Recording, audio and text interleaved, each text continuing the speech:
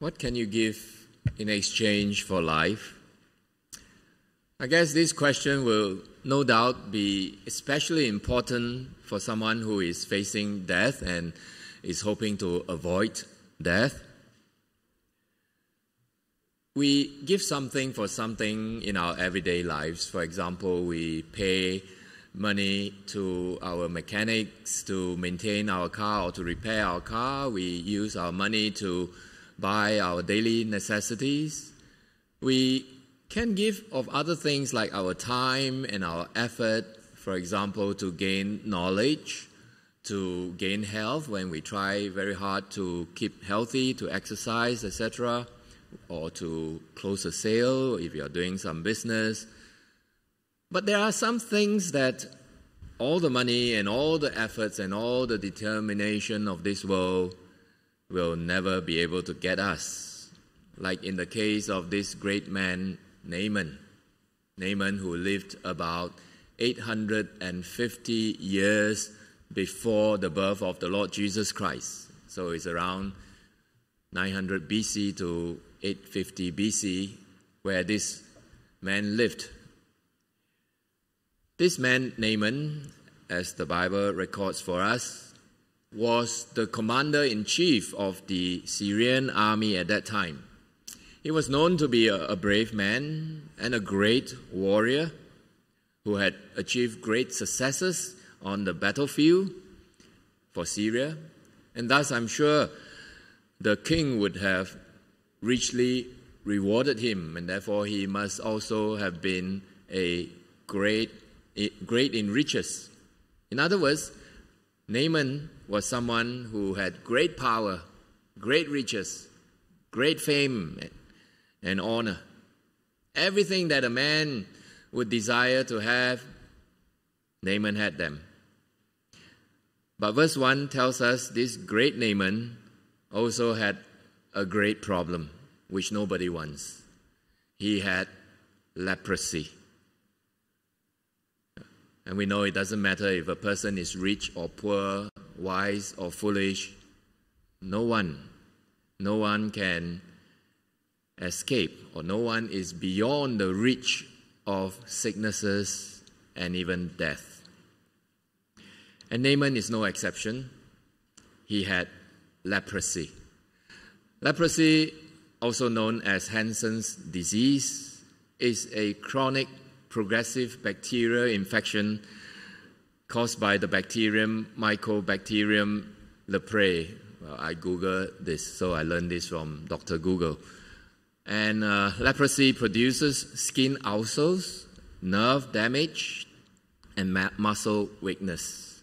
If it isn't treated early, it can cause severe disfigurement and significant disability to a person.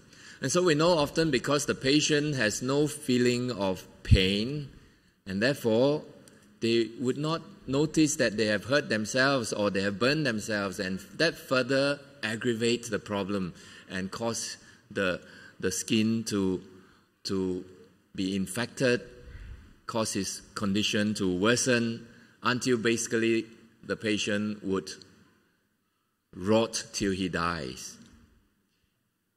Although today, with early diagnosis and treatment, leprosy can be cured, but during the Old Testament times, it was an incurable disease. In fact, leprosy was often a sign of God's judgment in biblical times, which nobody could heal except God. Leprosy represents sin because of its hideous and revolting nature that eats up a person alive in that sense.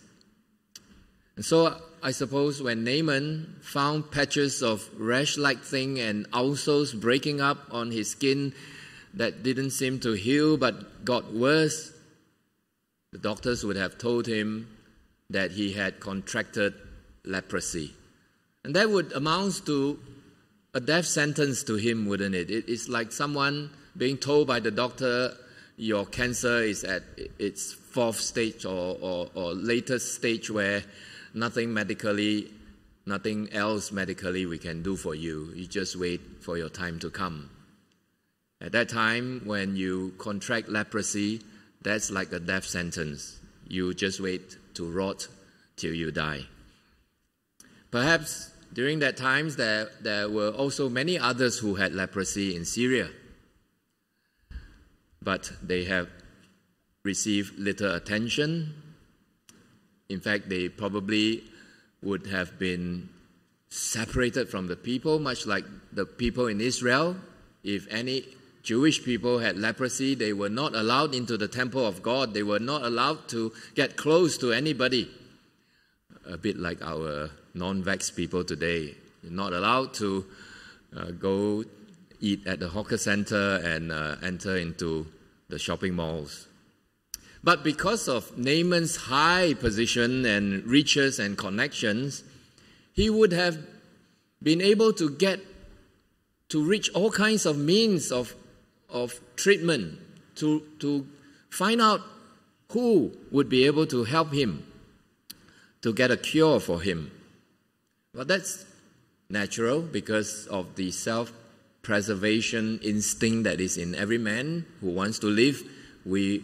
When we know that we have something serious, we will want to find a solution. Right? Because for Naaman, what would be the world to him without his health? As we always said, health is wealth.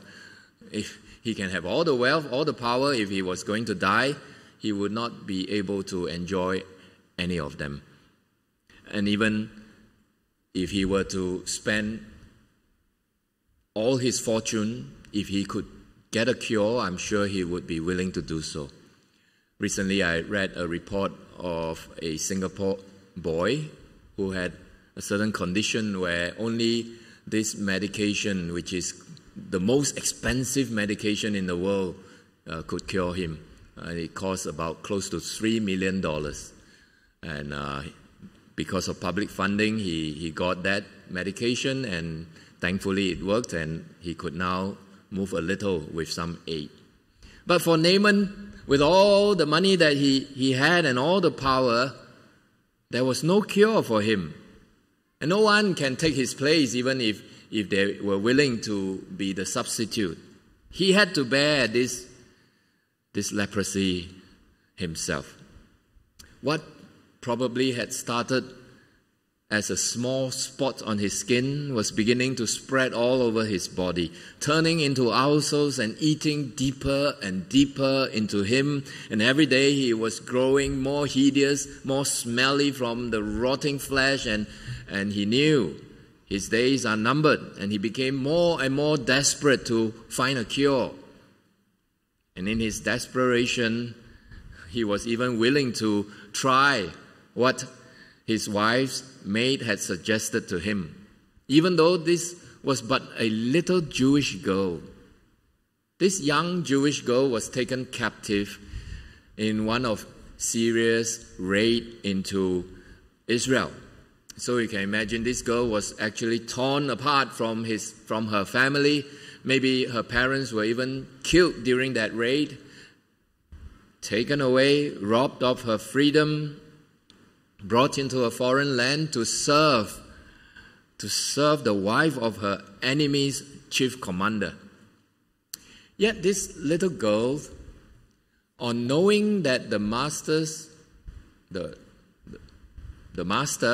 Naaman, had this leprosy, she wasn't rejoicing. Like, good, this is your retribution. You did all these things to the people of Israel. You should die. No. Instead, she cared for him. And she suggested, or rather she not just simply suggested, she wished if she could make her master go to Israel, look for the prophet of God, because she knew that only God could heal. And therefore, she had wanted the master to go see the prophet of God. She cared for her master. So Naaman, in his desperation, was willing to trust what this little girl said. He went to the king and told the king what this maid said. And the king also would like to try that because this is his right-hand man, very important man. And if there is a way, let's try it. And he said in verse 5, Go, I will send a letter unto the king of Israel. And so Naaman departed, and we were told he took along with him 10 talents of silver. That's a lot of silver. And 6,000 pieces of gold and 10 changes of raiment. 6,000 pieces, I'm not sure how big each piece of those gold were, but even if it was like a gold nugget, 6,000 pieces of gold nuggets plus the silver would probably be, at least in today's value, $2-3 million. He probably must be thinking to himself, if nobody can heal and this prophet could heal me, then it must probably cost a lot of money. But I don't care. If he could heal me, all the money I'm willing to pay. So we find Naaman going, instead of to the prophet, he went first to the king.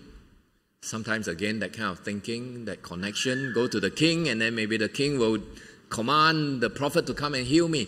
He went to the king and showed to the king the letter which the king of Syria wrote, demanding, or rather asking, that Naaman be healed of his leprosy.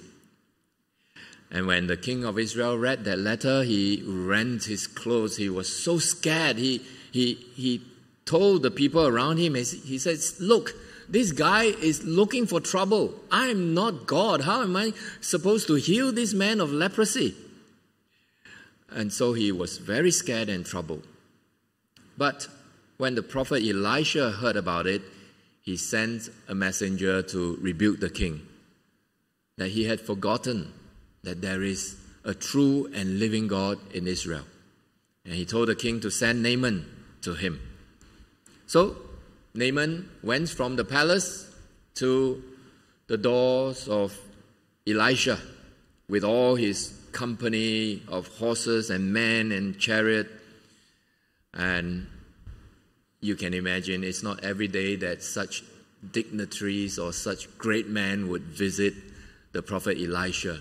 So at that time, most likely everyone living in that area would have noticed that there is this big train of horses and men that from Syria coming to Elisha's house. They would have gathered around the house to try and observe what was going to happen.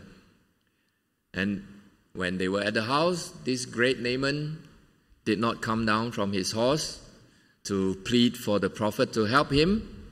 But we can imagine the reason is because he was so accustomed to all the pomp and all the honor that others would show to him, that it would be people who would kowtow to him and not him to beg anybody. So he sat on expecting for the prophet Elisha to come out to meet him. Maybe thinking to himself, Elisha should feel honored that I would even come to this little house of his. Yeah. But Elisha didn't come out of his house to flatter his vain pride. Instead, Elisha wants Naaman to humble himself to know that all his money, all his horses and power has nothing to do and cannot do anything to heal his leprosy. Instead, Elisha sent a messenger to tell Naaman, in verse 10, go and wash in Jordan 7 times, and your flesh shall come again to you, and you shall be clean. That infuriated Naaman. To him, the prophet not coming to meet him was already an insult. Now the method of healing was the greatest insult of all to him. Verse 11 tells us Naaman was wroth and he went away. You can imagine when he heard that, he told his men, let's go back. I don't want to see this man anymore. Let's go. And he said, I thought he would surely come out to me and stand and call on the name of the Lord his God and strike his hand over the place and recover the leper. He thought what Elisha should do. He thought the method of healing should be that the prophet should come out, call upon God, call on God, examine me, and then maybe wave his hand over my wounds, and then I will be healed. So he thought that would be a reasonable way of healing my leprosy. In fact, he was also thinking, go wash in the river of Jordan. Verse 12, he said, are not Abana and Papa, rivers of Damascus, rivers in his own Syrian land, better than all the waters of Israel? May I not wash in them and be clean? That's ridiculous. Is this prophet trying to make a fool of me? Ask me to go and wash in that dirty water in Jordan, and then when I'm not healed, come back, and everyone will be laughing at me. Let's go back. And he wants to go home without being healed. Naaman, even in his desperate state, did not understand the depravity of his heart. He was too concerned of his own honor. He wasn't even thinking that the healing must come only from the Almighty God, and he thought God is here to serve him even. He has forgotten that this instruction to go to Jordan, which is a river in Israel, belongs to God. And more importantly, this is an instruction from God for him to get healed. But Naaman's thinking may be like many of us. He didn't like God's way of salvation. He didn't like that there is only one way to River Jordan. Why can't I wash in other rivers? And he said, I thought the way to be healed is like that and like that. This I thought can kill many people. You know, when I was in the army, if someone were to make a mistake, and then in explaining to the superior, say, I thought, you're going to get a greater scolding. You thought. You're supposed to ensure what you thought. Your I thought can kill the whole company. Your I thought, you know, as you're driving, you cannot say, I thought nobody will run across the road. You thought. But because you thought and somebody ran across the road and you killed that person, you will still be charged. You cannot go and tell the judge, I thought. Naaman said, I thought that's the way to be healed. And he refused to accept God's way of healing. How often we are like that too. I thought, in order to be right with God, I just need to be good. Just don't do bad things to others. I thought God should be happy with me. Look at the many good things that I've done. Look at all the praises that people give to me. I'm really not a bad person. I thought. But that's what you thought. God's way is different. God's way of saving is different. Naaman was prepared to go the difficult way, was prepared to do great things, was prepared to pay great price. If the instruction was for him to use his bare hand to go kill a lion, he would most likely go because he was a brave man. To climb the highest mountain, he would do it. But no, he was told that there's nothing you can do. The only thing is to humble yourself and to go to the River Jordan, because that represents God's healing. Go there and wash yourself and you'll be healed. Just that simple. It's that simple. Also, for all sinners to have their sins cleansed by the blood of Jesus Christ. How? By faith, go to Him in repentance. By faith, believe that He is the Savior that God has sent to die on the cross some 2,000 years ago in order to pay for the sins of all those who trust in Him. Just believe. You don't have to bring your money. You don't have to bring any good works. It's just by faith. But many will not like this kind of answers. My aunties had many discussions with me, and they had said things like, So easy. Just believe and you can go to heaven. Just believe and your sins are forgiven. How can it be? That's too simple. That's too simple. But that's something that you and I can never do sincerely unless God works in our hearts. Ask yourself, who would like to go to hell? Who would not want to go to heaven? But the way to achieve that is only when your sins are forgiven, when you by faith believe in Christ. Would you do that? Can you sincerely do that? When we say believe, it is not just intellectually or just with your mouth say, okay, I believe, so now God is going to bring me to heaven. No, of course not.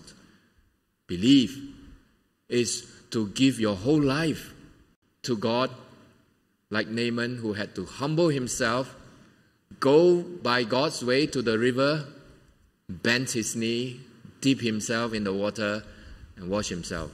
Is it the water that cured him? No.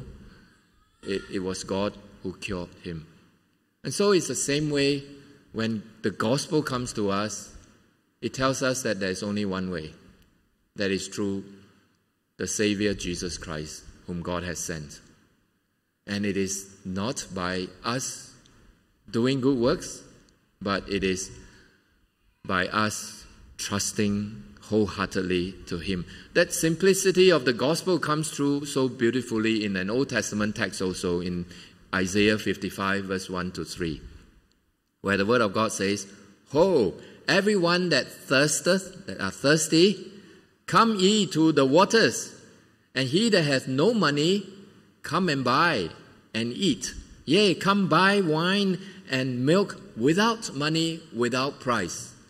Buy without your money, without your price. Wherefore do ye spend money for that which is not bread, and your labor for that which satisfies not? Hearken, listen diligently unto me, and eat ye that which is good, and let your soul delight itself in fatness. You know, the best things in life are really priceless, isn't it? If you can put a price to something, this thing has a price to it. Salvation is not something we can put a price to it, something we can pay with money, effort, whatever you have. No, all the world, even if you can give, will never buy you salvation, will never buy you forgiveness for your sins from God. And therefore, the only way is to come by faith. The only way for Naaman to be healed is by faith, believe in what God says through his prophet. Naaman was angry and he turned away, ignoring his great need. He said, I'd rather not be healed. Almost saying that, right? Let's go back. So it's the same. There are people who said, oh, to be saved, I need to submit myself to Christ, follow Him. I'd rather not be saved. Yeah, that's just being foolish to not know what the end thereof for those who are still in their sins. But thankfully, he had some good men with him who urged him that, wouldn't you do it if the prophet were to tell you to do something difficult? Now he's asking you to do something simple. Why don't you do it? Thankfully, he was won over by their reasonings and he went to bathe himself, and indeed, he was healed. The Bible tells us his flesh, destroyed by leprosy, his flesh came again like the flesh of a little child, and he was clean. Through this exercise of his faith, faith not just believing, but faith taking action to really go to the river to wash, he was completely healed. Healed not only physically, but more importantly in his soul. He was healed, and now he was reconciled to the true God, his Creator, the God to whom he belongs. And now he wants to serve God and he wants to obey God. And we see that great change, because verse 15 tells us that after he was healed, he returned to the man of God with all his company, and now he stood before Elisha. No more still waiting for Elisha to come to him. He stood before Elisha and he said, "Behold, now I know that there is no God in all the earth but in Israel. Now, therefore, I pray thee, take a blessing of thy servant." Now he addressed himself as the servant of God. He had humbled himself before God. And of course, Elisha said, "No, I will not take anything." Even with Naaman's urging, "Please take some reward." He said, "No." And so Naaman said, "Shall there not then, I pray thee, be given to thy servant," again, 2 mules burden of earth. He wanted to take two carts drawn by the mules, by the donkeys of earth, back to Syria, probably to build an altar in order to worship God, because he said, "For thy servant will henceforth offer neither burnt offering nor sacrifice unto other gods, but unto Jehovah God." So now, before he was saying, "I thought this Elisha will come out and call upon his God," but now this God is also Naaman's own God, that he wants to worship and give his life to. Dear friends, every human being is like Naaman. We have a very serious problem that will not only kill us in this life, but kill us in the life to come, that forever we will die in hell's punishment. And that problem is sin. Without exception, all of us have sinned against God. We have not obeyed God. We have, as the Bible says, come short of the glory of God. Sin has to do with the breaking of law, the breaking of God's law. We may not be criminals here in this life. We may not break any laws of the land, but we have all broken God's law. And that is sin. And God will judge us for that. And you may ask, why must I obey God? Well, you and I live in God's world. You and I receive the light, the sunshine, breath and health and everything from God. Just like we read in the passage just now, at the beginning we were told that even Naaman's successes in war was given by God. And do you think that that little girl who served as his maid, his wife's maid, was there by chance? It was God's arrangement. And do you think that it was not God who sent Elisha to tell the king, "Don't be afraid, bring him to me"? And do you not think that it is God who gave Naaman those good men who followed him to tell him, "Please listen to the prophet of God and you will be healed"? If not for all this intervention, gracious intervention of God, Naaman would have gone back to continue to rot till he died. But because of God, he comes to have that healing. This really, we are to acknowledge that we need to obey God, or else we sin. To ask, why must I obey God, is just like a child asking, why must I obey my parents?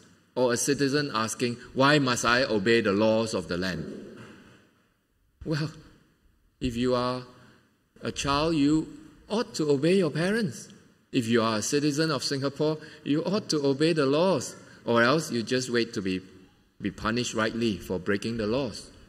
And we live in God's world. We must obey God. Failure to keep God's law is serious. The Bible says the wages of sin is death. And that's why we die. And dying doesn't end with nothingness. We don't die and become nothing. Our souls continue to live, and we will be punished for our sins. The wages of sin is death, eternal death. But the gift of God is eternal life through Jesus Christ our Lord. That's the good news. That's the good news, that our leprous sin, our sin that is like leprosy, can be healed.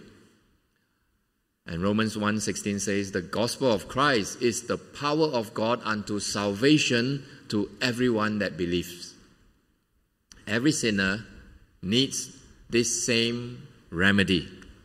That is, we need the atoning death, the payment of the Lord Jesus Christ for our sins, so that God can spare us from the punishment.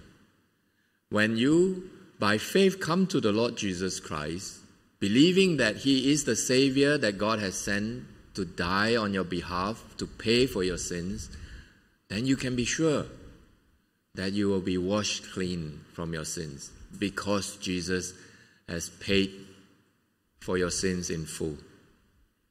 May sound ridiculous to you, like how Naaman, when he heard the solution. But this is indeed declared in the Word of God. It's not invented by Christians, invented by the Word, by the church, but it is revealed to us by God. So until someone is willing to surrender himself unconditionally to his Creator God and plead for His mercy, he will still be like a leper waiting to die, not only in this life, but in the life to come.